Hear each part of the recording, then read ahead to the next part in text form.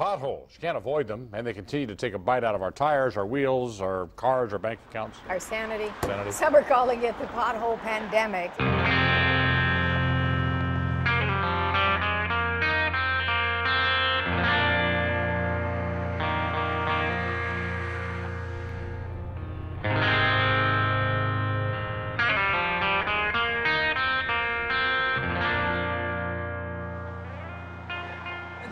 It's huge.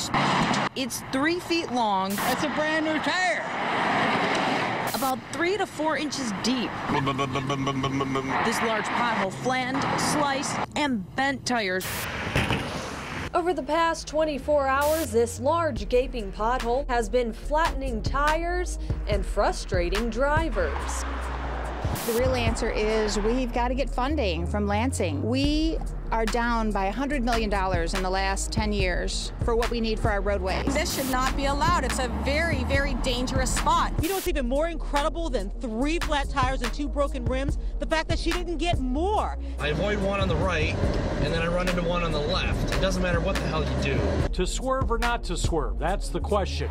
It's caused me to lose 4 hubcaps. It throws my balance off on my wheels, and this has been going on for a long time.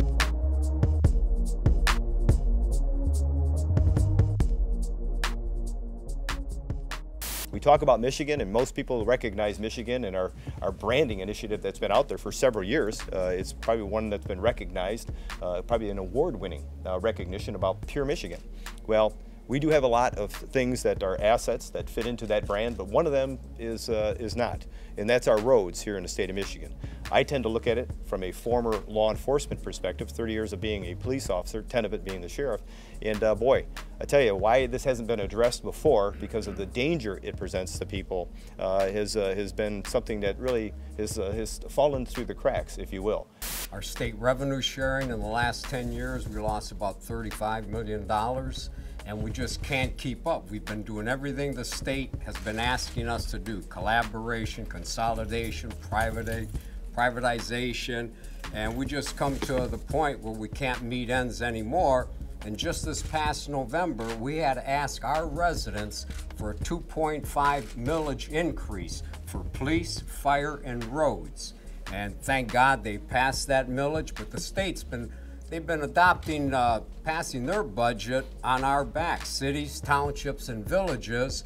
And here they come up with $1 billion surplus. How can they get a surplus when cities, townships, and villages have been cutting expenses and asking our residents for millage increases? Something wrong with that program. This cannot be the new normal.